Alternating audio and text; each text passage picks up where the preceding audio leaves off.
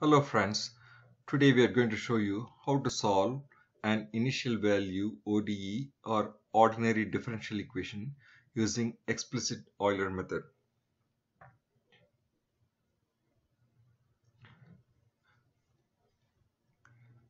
This explicit Euler method is a finite difference method. So we will provide some introduction to FDM or finite difference method.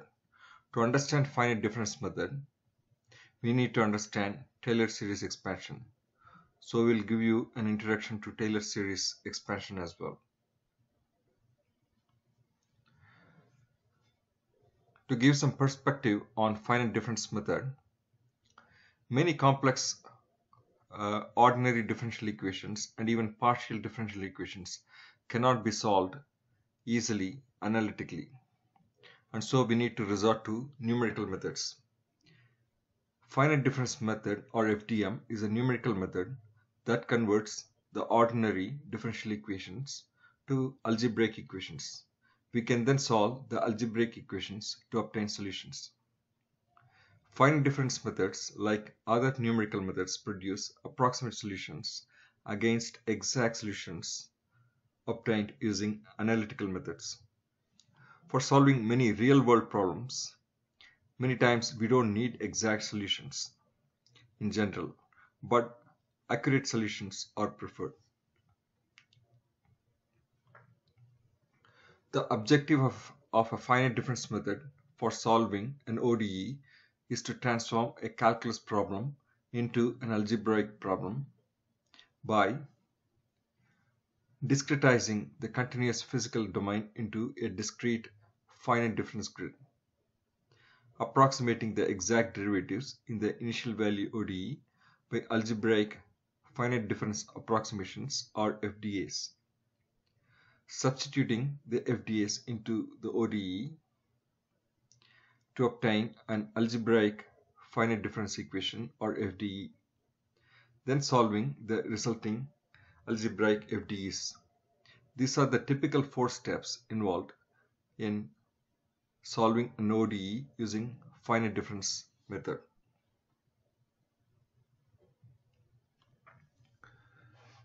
So to understand Taylor series expansion, consider an infinite series. A Taylor series expansion is an infinite series expansion of any continuous function. If f of x is a function of x, we can express f of x plus delta x equals f of x plus f dash of x times delta x plus f double dash of x times delta x squared by 2 factorial and so on. Here f dash of x is the first derivative of f of x and f double dash of x is the second derivative. So likewise, we can write f of x minus delta x equals f of x minus f dash of x times delta x plus f double dash of x times delta x squared by 2 factorial and so on. Equation 1 is called the forward Taylor series expansion, and this is used for explicit Euler method. And equation 2 is called backward Taylor series expansion, and this can be used for implicit Euler method. We note here that delta x is a fraction and is a small value. So delta x squared, delta x cubed, etc. and higher powers of delta x are even smaller, and hence the terms associated with them can be ignored in general.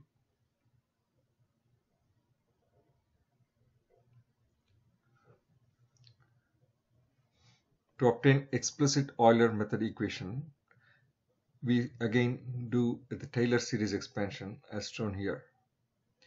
Yn plus 1 equals yn plus y dash at n times delta t plus y double dash at n times 2 10 divided by 2 factorial times delta t squared plus y triple dash at n divided by 3 factorial times delta t cube. When we rearrange equation 3, we get y dash at n equals yn plus 1 minus yn over delta t minus half times y double dash at n times delta t minus 1 over 6 times y triple dash at n times delta t squared and so on. If we truncate the remainder terms, we have y dash at the end equals yn plus 1 minus yn over delta t minus half times y double dash at tau times delta t. Here tau lies between t and t plus delta t. We can write equation 5 as y dash at n equals yn plus 1 minus yn over delta t, which is an order of delta t. Equation 6 is the first order forward difference approximation of y dash at grid point n. Now consider a general nonlinear first order ODE of the form y dash equals f of t comma y, and the initial condition is y at t naught equals y naught. Now we rewrite equation 5 here. Now substitute equation 5 into equation 7. We get yn plus 1 minus yn over delta t minus half times y double dash at tau n times delta t equals f tn comma yn. Note n is the base point. Our objective is to find yn plus 1. So we rearrange equation 8 as yn plus 1 equals yn plus delta t times f of tn comma yn plus half times y double dash of tau n times delta t squared. If we let fn equals f of tn comma yn, we will have yn plus 1 equals yn plus delta t plus fn. This is of the order of delta t squared. So by repeated application after n steps, we get yn plus 1 equals yn plus delta t times fn. Now we lose an order, and so we get this equation to an order of delta t. Equation 10 is the finite difference equation FDE of the explicit Euler's method.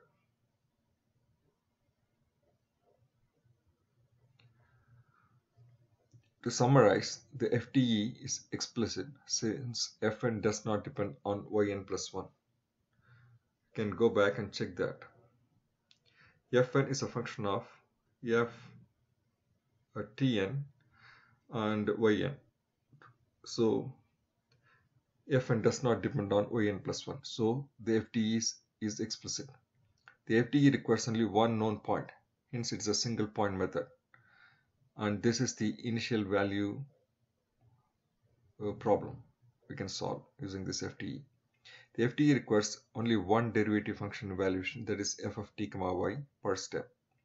The error in calculating yn plus 1 for a single step, the local truncation error, is of the order of delta t squared. The global, that is the total error accumulated after n steps, is of the order of delta t.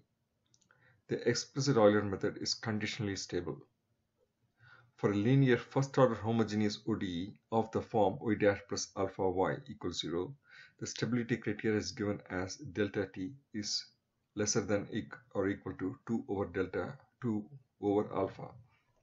So we need to make sure that the stability criteria is met. If the stability criteria is not met, then the solutions won't converge. So now we look at a few definitions in finite difference approximations. The first one is consistency. A FDE is consistent with an ODE if the difference between them, that is the truncation error, vanishes as delta t tends to 0. In other words, the FDE approaches the ODE. The order of a FDE is the rate at which the global error decreases as the grid size approaches 0. The order of our explicit Euler method is of the order of delta t. Stability. A FDE is stable if it produces a bounded solution for a stable ODE and is unstable if it produces an unbound solution for a stable ODE. So we need to make sure the stability criteria as discussed previously is met. Convergence. A finite difference method is convergent if the numerical solution of the FDE, that is the numerical values, approaches the exact solution of the ODE as delta t tends to 0. Typically, if a FDE demonstrates consistency and if it demonstrates conditional stability, we can say that the method is convergent. Now we can do an example ODE problem. dy over dx is given as shown here. From x equals 0 to 4, we need to solve this problem with a step size of 0.4. The initial condition at x equals 0 is y equals 1. In other words, y0 equals 1. The exact solution in this case is available and is presented below.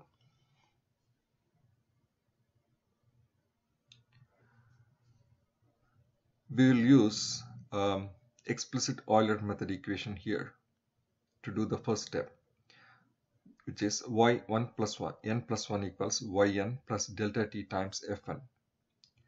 So the independent variable can be x or t. In this case, the independent variable is x. And the function is expressed as fn equals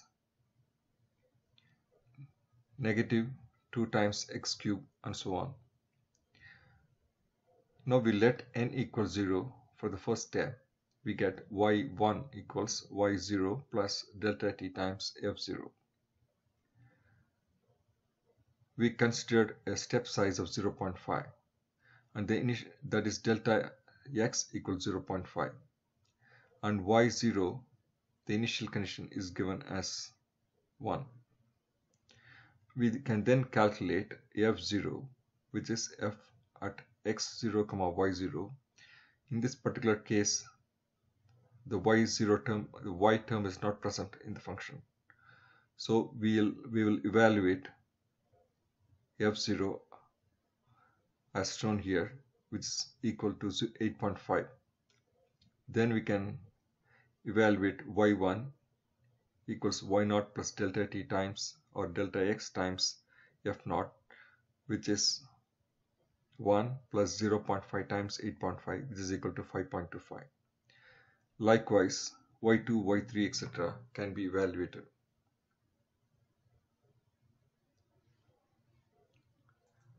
We will now do this problem using MATLAB. We're going to solve initial value ODE using explicit Euler method. The function is of the form, the problem is of the form y dash equals f of x comma y. The explicit Euler method is given as yn plus 1 equals yn plus delta x times fn. And the initial value, the ODE, is given here. And we need to numerically integrate from x equals 0 to x equals 4 using step size of 0.5. The initial condition is given and the exact solution is given as well. This is the MATLAB code for the explicit Euler method, which is given over here. Y of I plus 1 equals yi plus delta x times the function. So we will now run this case. First, before that, we need to set the step size as 0.5. So in this case, we get, for the first step, we obtained a value of 5.25. And this is what we calculated when we did the problem manually. So we can also notice that this y0, y1, y2 and so on, and these do not match the exact value. So we can see a big difference between the values calculated using numerically using explicit Euler method and the values obtained using the exact values obtained using analytical method. So now, to improve the accuracy, we need to decrease the step size. So let's make it delta x equals 0.05 and rerun this case. And we can look at the graphical graph here, and we see that the error is getting smaller. We'll go one more step and make the delta x as 0.005. In this case, the error is very small. If we go one more step, the error is of the order of delta t here. So it's first order accurate. So if we go 0.0005 as delta x and rerun the case, then in this case the exact value and numerical values are very close to each other. So since explicit Euler method is a first order method, the delta x needs to be very small to get accuracy.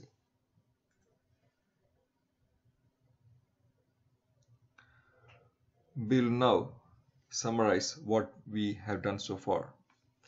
In this video, we presented explicit Euler method to solve an initial value ODE. The finite difference equation is explicit since fn does not depend on yn plus 1, as we have seen before. The explicit Euler method is conditionally stable in general. All explicit methods are conditionally stable. The global error is of the order of delta t. The error can be minimized by using smaller steps, so we can get more accurate solutions. In the next video, we can look at implicit Euler method to solve the same initial value ODE. The advantage of implicit Euler method is that the implicit methods are unconditionally stable. Thanks for watching the video. If you have any questions, please post it. I will be uploading the code into a website, and I'll provide the details in the YouTube. Thank you.